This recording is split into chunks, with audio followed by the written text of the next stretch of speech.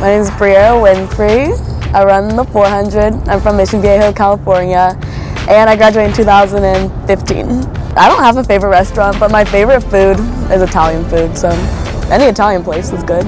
If I could see anybody in concert, it'd be Jimi Hendrix. My favorite thing about track is competing against like different teams, and competing like Pac-12, like the top of the top people. The thing that drew me to ASU out of high school was pretty much the team.